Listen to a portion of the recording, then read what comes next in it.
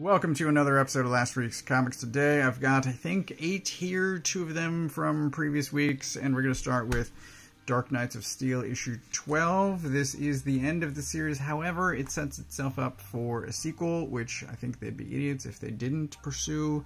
It's just, build a bigger lead time before you start, so there aren't months-long gaps in between issues this time. I think you did put out 6 good issues, and then things kind of fell apart. This is great. I loved it, and I will be getting the hardcover collection of this whenever that is inevitably made. I had previously asked for figures to be made of these designs, and now that a Dark Knights of Steel Batman has been shown, never mind. This Batman is slim, and the McFarlane figure is bulky as hell, and it just looks terrible, honestly. And if that's what you're going to be putting out, McFarlane, then just forget it. If you're hiring C-grade sculptors, forget it. The comic is great, the art is spectacular, and there's this nice moment here. Like, just look at them looking at each other. That's cute. But this is great, and I loved it, and I think that's all I'm going to say about it. Last week I was talking about how one of the ways that you could write a miniseries is as if it were a graphic novel, as if it were just 120 page story, and then you break it up into 22 page segments.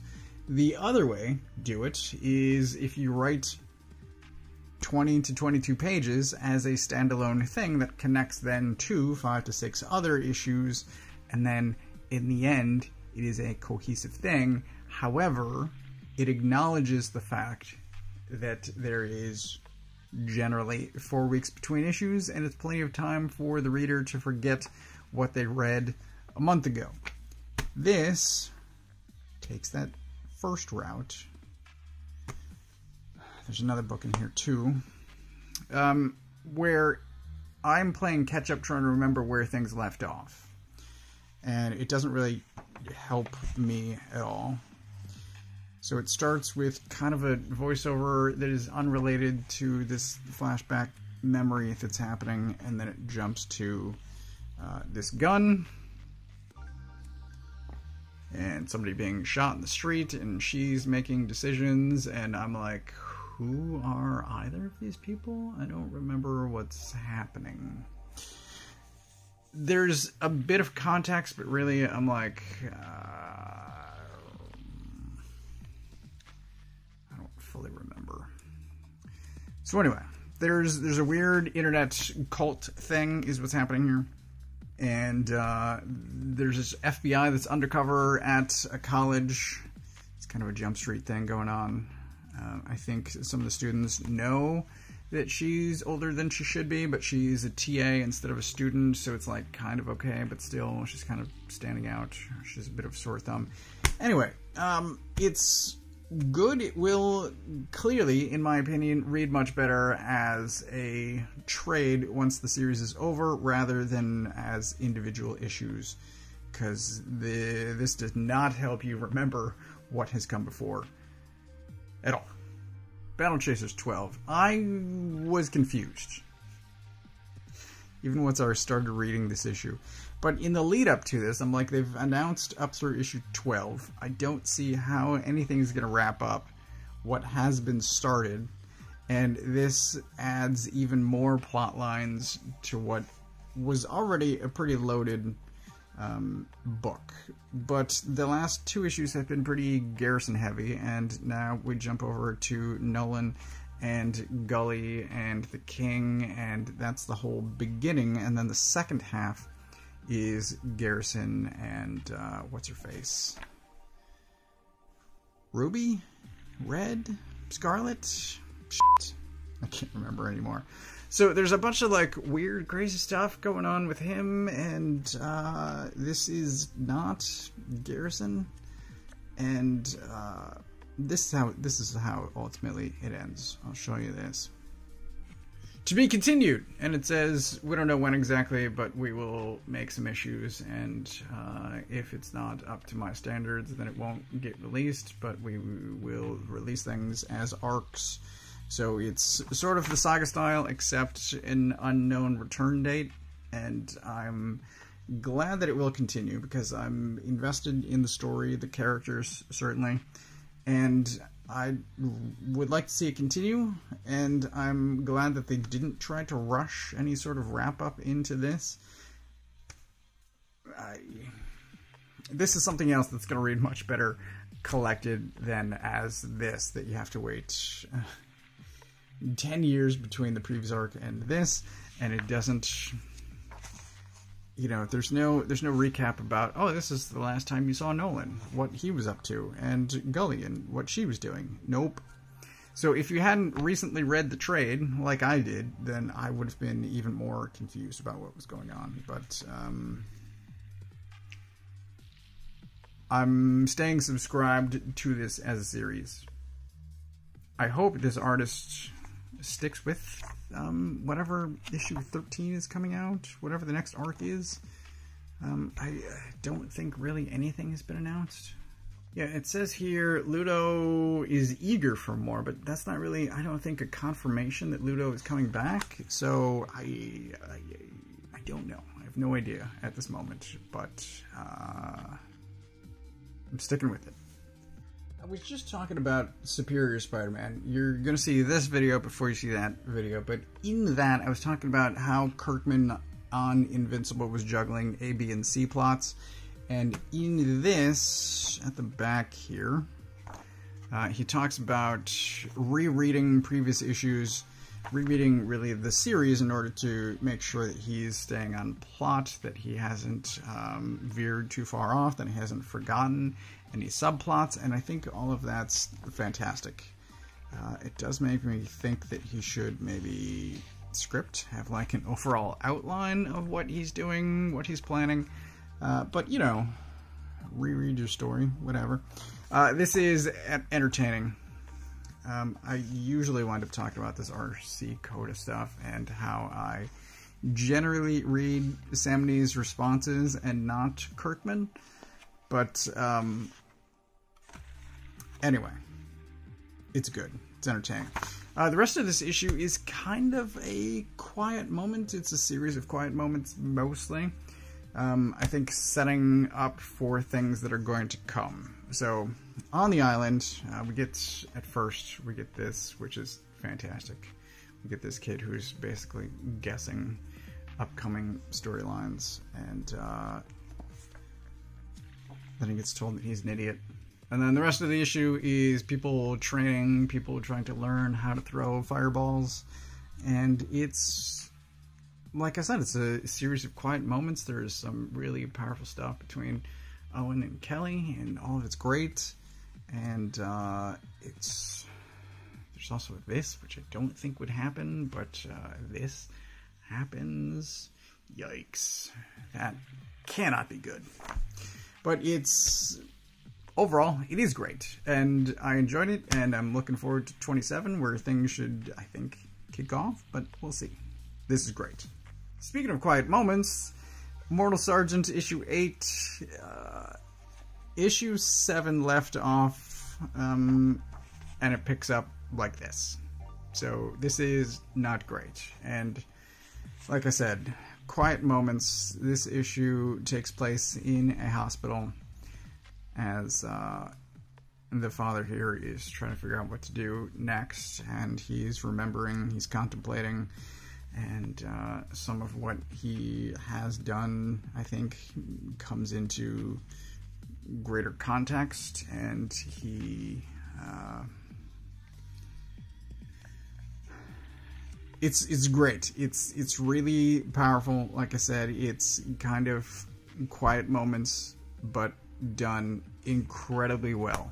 And there's only one issue left. I don't know how things are going to end. I'm gonna fingers crossed that it ends well, but given the amount of horrible stuff that's happened so far in the series, I don't know. I think think good will win out. But at this point, he's so far, I don't know. This is going to be great. Most likely a hardcover collection purchase once this comes out. I will see how issue 9 ends, but I've loved every issue of the series, and I think only one has not gotten Pick of the Week. We will see what happens with this week. Dead Romans issue 6. This is another one where I think it will read much better as a collection. It also does not really recap much of what has come before. It doesn't give you written in clues as to what has been happening, but this, I think, is mostly sold on the art, I'm going to say. The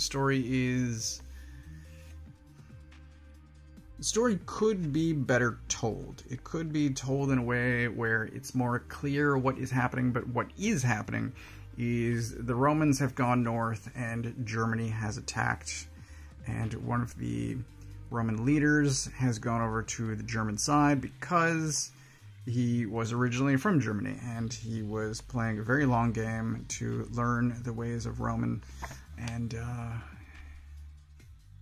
be trained, get in good with them, so that he could ultimately betray them. That is what has happened here, and it's very well told. It's just reading it over the course of 6 months is a little bit hard to remember, and when there's so much heavy shading, like who's who, but again, it will read much better as a collection, which I do recommend picking up. Hopefully it's oversized to get a better look at the art, which is, again, beautiful. So I also grabbed 2 books from older weeks. Issue 2, I think, just came out of this. I was curious about it, so I grabbed it, and I will not be getting issue 2 of this. So I enjoy The Rocketeer. The movie's great. The comics, in my opinion, are very hit or miss, and there are far more misses than hits. But this is probably going to be a fun adventure if you don't think about it too much. I did think about it, and so Cliff is out in Hollywood. This is one of the few times when there's a location listed. So he's in California, which is important because we're going to cycle back to that in just a minute. And for some reason, he says alley-oop with his hands in his pockets, and he's like not doing anything, and I have no idea what the hell this panel is supposed to be. But I spent far too much time thinking about this and trying to figure out what the fuck is happening. I still don't get it. So he's in California. He's there with her, and based on a editor's note in a previous storyline, he had somewhat given up being the Rocketeer based on I think the previous story was him in Paris. Anyway, the point is, Germany made their own Rocketeers, right? Nazi Rocketeers. And they go to kidnap Peavy. So I don't know if they flew from Germany to California to kidnap a guy and then fly back, because the next time we see them is Berlin. And like, did you rocket your way, what is it, 6,000, 7,000 miles? What? I'm so confused. Whatever. Simply not enough happens here to capture my interest, to hold my interest, and I'm not getting the rest of this. It's the end result. I'm undecided on getting more Brynmore or not. I enjoyed the first issue, but not enough that I added it to my pull list. I was going to grab issue 2. I was going to grab other things during one of my slow weeks, and so I grabbed this, and I think this came out last week, maybe in the last 2 weeks. This is another one where it just dumps you back into the story that you last read in, for me, 5 to 6 weeks ago, and doesn't really help you get caught back up into the story. So, it's not a great week. This guy, I remembered, goes back home to an island. It's very Alan Wake reminiscent. He goes home to an island where he is unwanted. He gets jumped in this issue by some locals with baseball bats. Right here, he does not go to a doctor. I don't know why. I believe he had a drinking problem in issue 1, and he starts drinking again here. In this drunken stupor, he takes a crowbar to this thing that he found in his home's basement. This thing, if you found that in your basement, would you try to open it? No, I think I would burn the house down or move or both. So he takes a sledgehammer to it, because otherwise the rest of the story wouldn't happen. And Soul Reaver shows up and he says, "What have you done?" This thing is covered in these runes. They're very weird looking, and Lady from the first issue is deciphering them. She says it's a simple substitution cipher, so it was apparently in English originally, and it starts to spell out beware, unless that's be-war, which is, you know, maybe better. Nope, beware. But be-war, I mean, that's a statement. Anyway, issue 1 was great. Issue 2 is less so. And this is a 5-issue series. I have no idea where it's going from here. But in another slow week, I might grab issue 3. And that is everything that I got this week. As far as pick of the week goes, it might be... Will it be? I'm going to say all 3 of these are great. Firepower, Dark Knights of Steel, and Immortal Sergeant. Immortal Sergeant, I think, edges the other 2 out. I will give this pick of the week. As always, I get all of my books from a local comic shop. If you don't know where yours is, you can use this URL to find the one closest to you. Thanks for watching.